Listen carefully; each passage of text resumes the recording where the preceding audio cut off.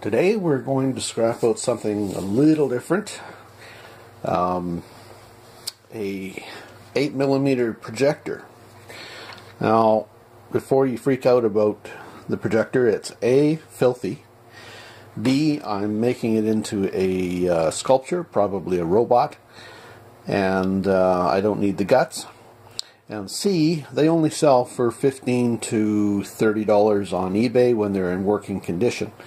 So this one has had the cord cut previously, or no, actually the cord's inside. Yeah, sorry about that.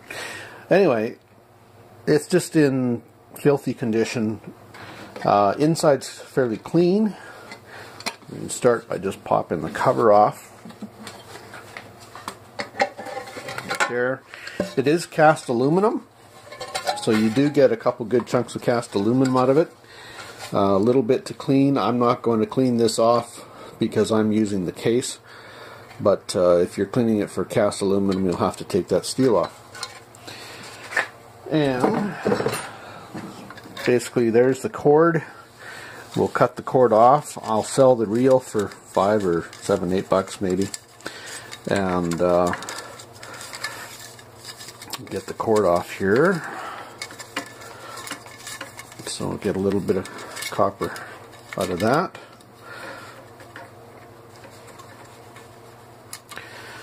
There. Save that piece though. Cut it as close as possible. Okay, so we got some 2-strand, and with the 2-strand I trim the plugs off because this is a higher grade, and we got a little bit of brass here. We'll just take it out the way it is. Your fingers get strong by doing that, by the way. So a little bit of brass, and what do we got? This is what we have here. Don't have that many screws. It's riveted together, but the back does come off, so we'll show you that. We'll just pop these off.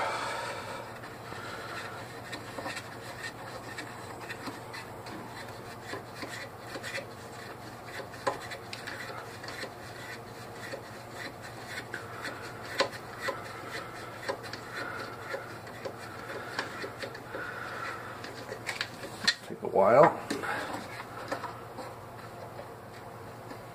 Oh, maybe not.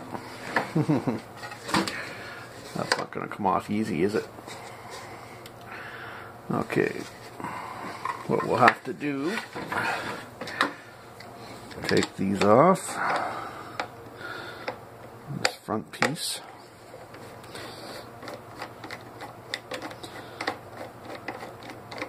Holding things together.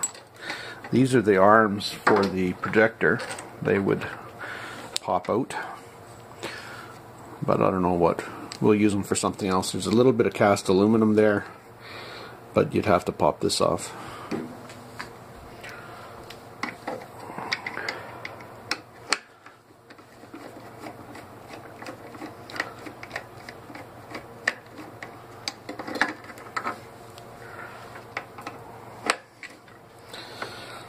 See, that's how these would.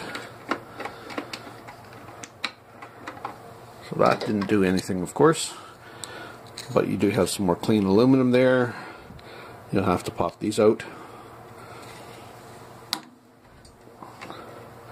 Okay, now take the back off here. How do we do that here?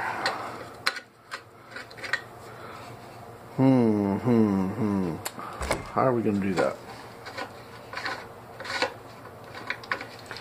It appears that that was just the adjuster knob for the front leg.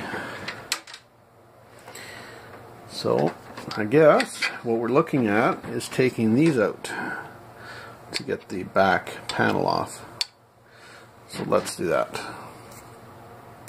So get the right screwdriver, or nut driver rather.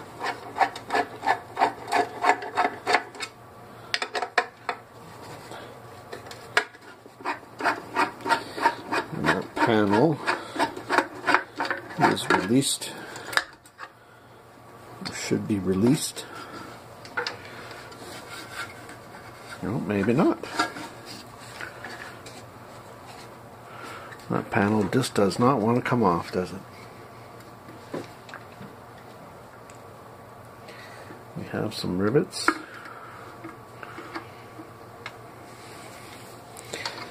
How do we want to start here? Can't get in there.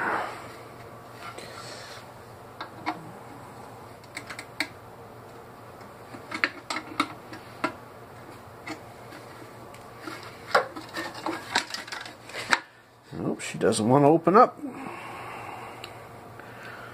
Okay, let me look at this for a few minutes. Upon closer inspection, found out that the rivets weren't rivets. They were 3/16 bolts, and they're very close to the surface. So using two different 3/16 sockets, only one would take them all out because it was dished, or the sockets are dished a little bit, and only one would take them all. Anyway, so they're all out. Got a bunch of the bolts there, and easy enough, sure enough, the rest of it comes out right there. So there's the rest of your unit. So what we're going to have to do is cut the wires to the motor, and we're going to cut the belt because it's keeping it in place. Excuse me. And cut the wires going to the motor. So there's the center piece taken out right there. Now I just want to see if it goes back together properly for my robot plan. Yeah, it'll fit together. That's good. Alright. Now that comes off because we already released these. And we have the motor, the shroud there, it's just plastic. The motor is attached by a couple nuts, so we'll have to get in there, right there. I don't know if you can see the nuts there. There we go, right there. Got a couple of them. So, what size are they? They're not 3/16. Perhaps they're the same size as my nut driver. Yeah, there we go. Or same size as the multi-bit screwdriver.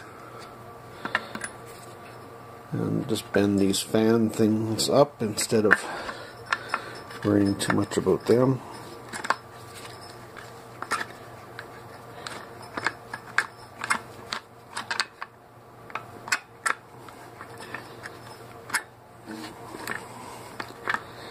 Well, I think we're going to have to get a nut driver in there, unfortunately. Alright, so I'll have to go hunt for that. Got one.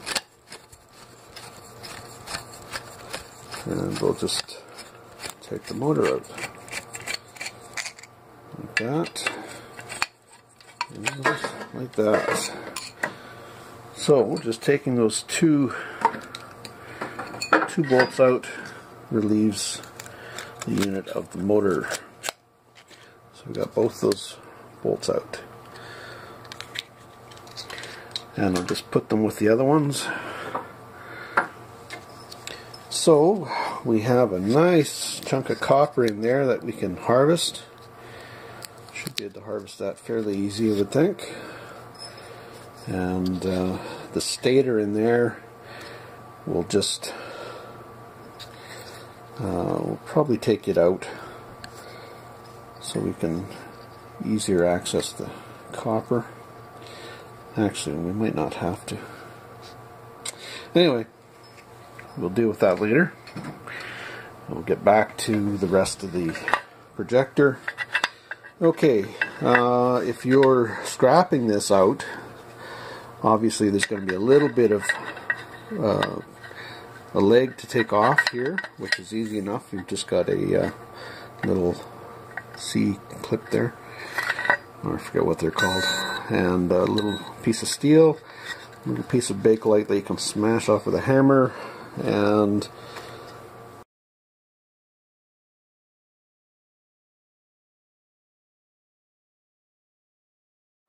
so to review, basically we ended up with 3 good chunks of cast aluminum, some shred, which you can still pull a few little pieces of cast aluminum off. There's a couple little pieces if you wanted to start basically grinding rivets and that sort of thing. Probably not going to be worth it. You might be able to sell the odd part off of it. Maybe the toggle switch, the film guides, maybe the lens, possibly the motor if you didn't screw up the motor like I did. I was going to just take the stator out, but I've got to crush that a bit more or work at taking the fan off with an Allen wrench. And another chunk of cast aluminum, and that's about it. You got the cord and you got the reel, if the reel is still with yours, and there's the base. So that's basically what we ended up with. You might have a few little pieces of stainless from the screws and such, but that's going to be about it. So the most valuable thing, I don't know, the motor perhaps, the aluminum, it's negligible as to what is worth a little more, but to me the most value for this was going to be part of my sculpture, so that's what's going to happen to the case. I'll strip this more to take off the bits and pieces for my creative projects and use them for that, and then put it back together partly so I can make my robot out of it. So you'll see that in a future video. Probably a ways away yet, but I'd like to get my my studio set up before I start working on some of my art projects. So anyway, happy scrapping, folks. That's it. Take care.